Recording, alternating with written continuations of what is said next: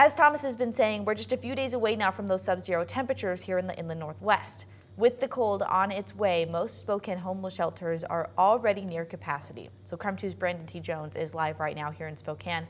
Brandon, what are these shelters seeing so far, and how are they preparing for these temperatures?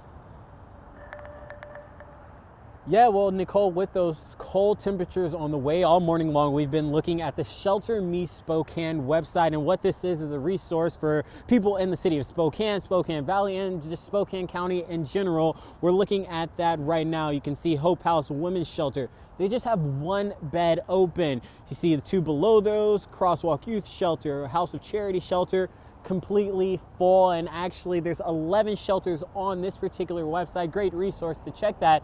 25% or less beds are available for 7 of those shelters out of the 11. And right behind us over here you can see the Volunteers of America. They have a program, and what they do is they help direct some of those people seeking shelter to some of those open spaces in our city and surrounding areas. But again, as those cold temperatures begin to roll in, the beds, they're going to quickly fill up. And in fact, we had a KREM 2 crew spend the day with some of the shelters in town yesterday, and we were told by the Volunteers of America that doors are open, but beds are usually full. That means by the time the evening rolls around, people have to get redirected to other places or simply find another place to spend the night.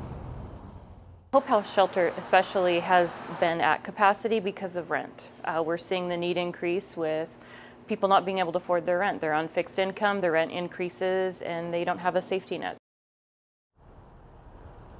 All right, so and if we take a look at the largest shelter in Spokane, as of this morning, the Trent Resource and Assistance Center has 39 beds available out of their 400 in total. So again, as those extreme temperatures, those sub-zero temperatures roll in by this weekend, we could see all of those beds completely filled up by Friday. But for now, reporting live in Spokane, Brandon T. Jones, KREM 2 News.